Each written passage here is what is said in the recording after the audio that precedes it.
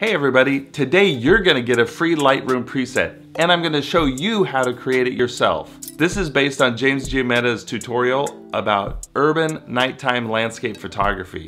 So if you're taking pictures of buildings at night, traffic, skyscrapers, things like that with a lot of dark backgrounds, this is gonna make your photos pop. It's amazing. So I'm gonna leave the link below to his channel because he's a great photographer and you should check him out. Super young guy, 19 years old, I think, out of New York City.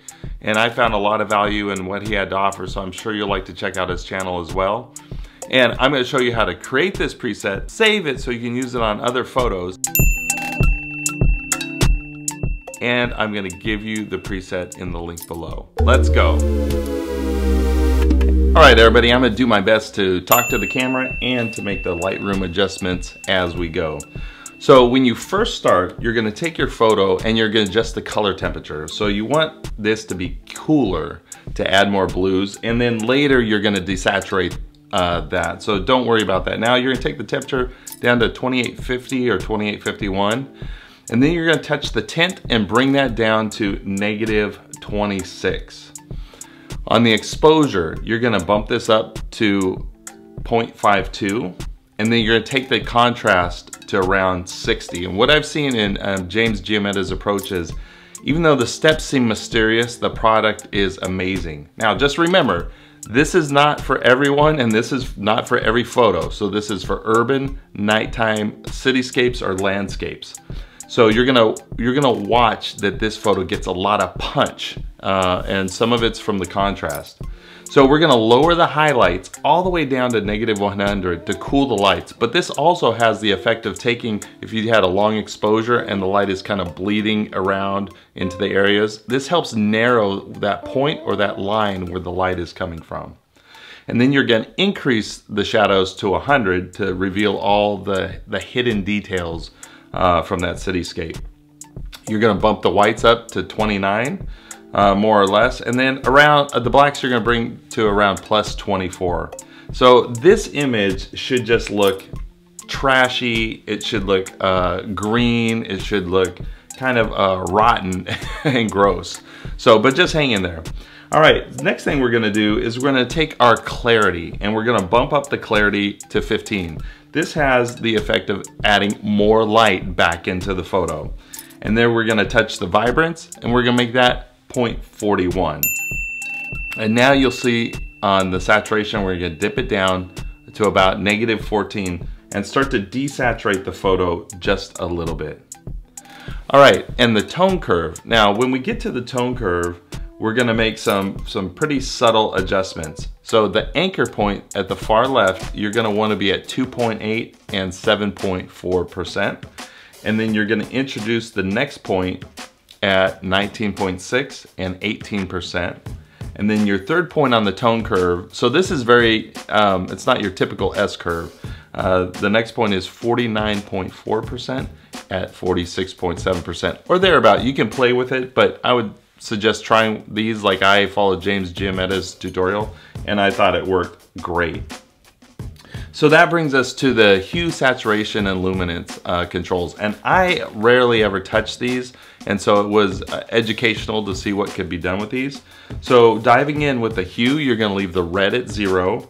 The orange, you're gonna put at +10. And then the yellow, green, and aqua, you're gonna take those all the way down to -100. And then the blue, purple, and magenta will just stay at 0. Moving on to saturation, you're gonna boost the reds to +31. The oranges, you're gonna move to +71 about, and yellows about +75. The greens, you're gonna take them all the way down to -100. And the aquas, purples, blues, and magentas, put all of those at -75. And then we'll move on to luminance, and just hang in there, we're almost done, we're really getting close. On your luminance controls, take the red up to 24, the orange to 65, yellow to 63-ish, and then the green and aqua, we're gonna leave at 0, blues up to 36, and then purple and magenta, we'll just leave them at 0. Then we're gonna use the highlight and shadows control, which I admit I had never touched before I saw James's tutorial. You're gonna take the highlights, and you're gonna go to 22 for the color, and 9% for the saturation. And then the shadows, you're gonna go to 217 for the color and 9% saturation to add a little bit more blue and cool the shadows. And that's how you create the effect for the urban cityscapes at night.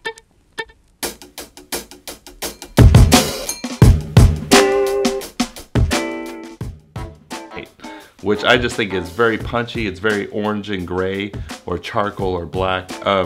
You might get a lot of light pollution in the sky, so you might go through with a brush and adjust that by darkening the exposure of the sky. That's one tip that he had. Next, we're gonna show you how to save that preset. So all you need is a photo with those adjustments made to it. And then you're gonna go into your Lightroom develop module. So make sure you're looking at the develop module and go to the preset section on the left, and you're gonna scroll to the top and make sure that you see the plus button. You're gonna click that plus button, then you give the preset a name, and you can choose a folder to put it in, and you can also choose, do you want all the adjustments that were made to that photo, and you can check or uncheck. So in this case, I want all the adjustments that I created on that photo to be a part of my preset that I'm gonna give to you.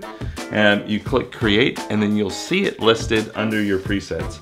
And so you can go through, like I'm gonna go right now, and you can literally click or select a new photo. In the develop module, you'll have access to the preset, and you can just introduce it and check it out and see if you like the effect. Now, if it is an urban city landscape shot, 9 times out of 10, it makes the photo pop in a very unusual, special way.